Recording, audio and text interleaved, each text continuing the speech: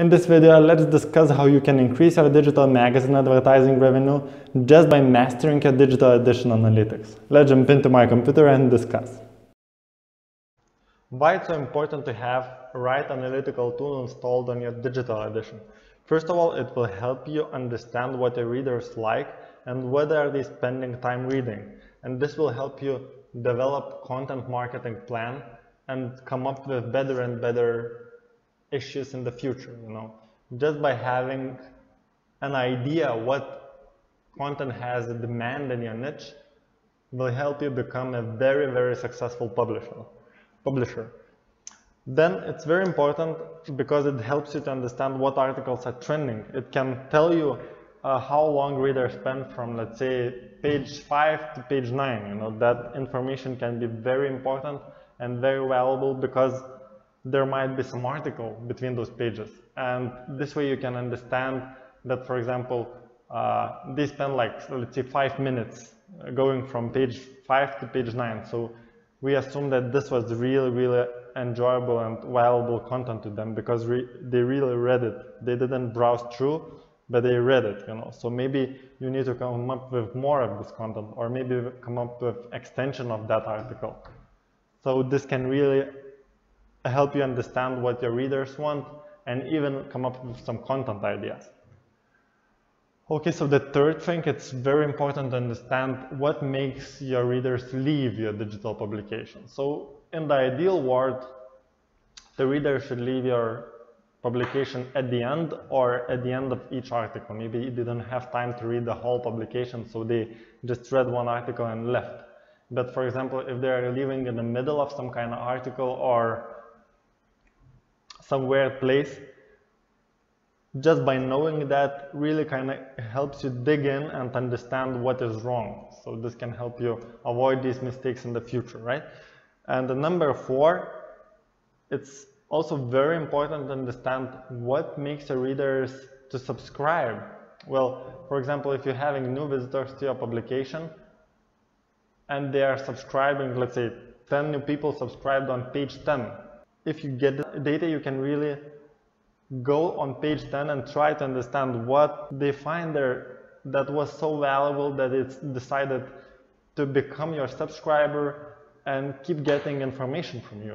So you need to it kind of helps you to ask yourself a question: what is on page 10? Maybe what did they get to that page 10? Then you can get to more analytics and understand how much time each of them spend on your publication and what made them take this decision, this good decision. So just by understanding this, you can grow your subscribers list really fast, right? Because it must be some kind of magical thing, and if you figure it out, bam, that's all you need, right? So also the same goes to what makes them share, what makes them subscribe, what makes them download. You need to have answers to all those questions and use them in your future issues.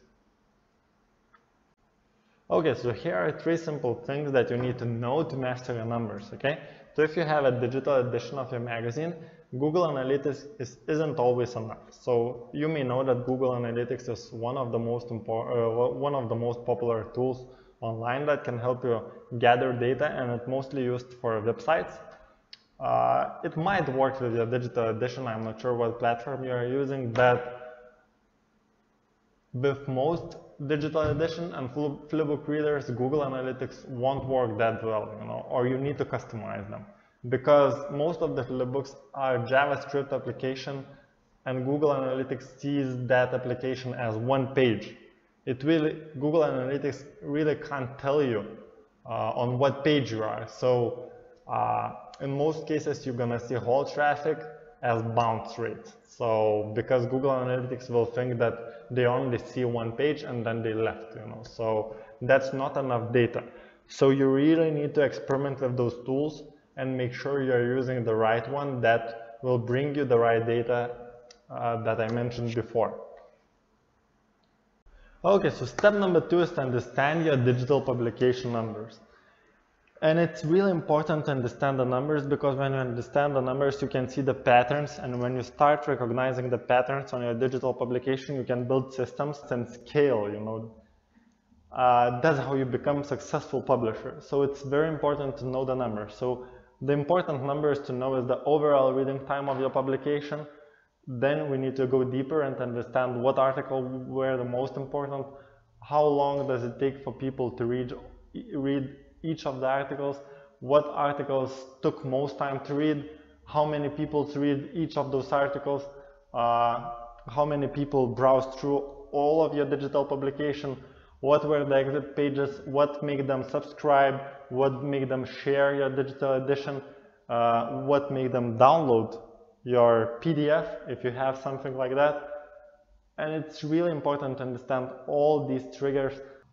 Step number 3 is to bring value to your advertisers. And I think it's crucial for every publishing business to keep your advertisers happy and make them come back for more. So how you can keep your advertisers happy and make them come back for more? By mastering your data. First of all, by mastering your data, you can deliver straight to the point reports to your advertisers on how the campaign's performing. Just straight to the point data, nothing fancy, you know, just for example, it was a static ad, maybe impressions, click, and engagement score. So it's like a ratio between impressions and clicks. Maybe if they ran a video campaign, you can show them number of views, number of 3 seconds or maybe 10 seconds views, depending on how deep you want to go. But just a number of views is okay, you know. Then if they had a form on your digital publication as a campaign, maybe how many form fills they got. If you want to go fancier, maybe how many half form fills or unfinished form films they got, you know.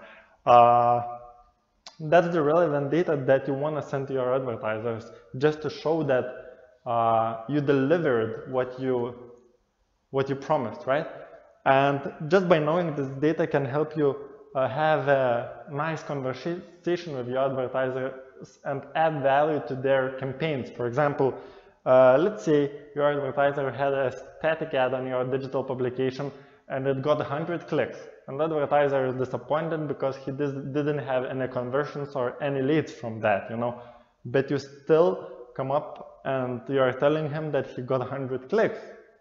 So you can help him like troubleshoot the issue and maybe point him that his landing page is not okay, or maybe he doesn't even have a landing page. Maybe he's just sending the traffic to his homepage and people simply are lost to what they need to find there, you know. So maybe you can suggest them to build a landing page for that to increase conversion rate, right? So the ad itself is not always the problem, you know. Or maybe it was an ad, I don't know. Maybe if you know your impression score, so for example, you know that the ad was seen like 1,000 times, okay? And nobody clicked the ad, so maybe the ad is a problem. Maybe the content in the ad is not catchy or irrelevant, or something is wrong with the ad. It's possible, right? But just knowing the numbers can help you understand those things and can help you have a professional discussion with your advertisers.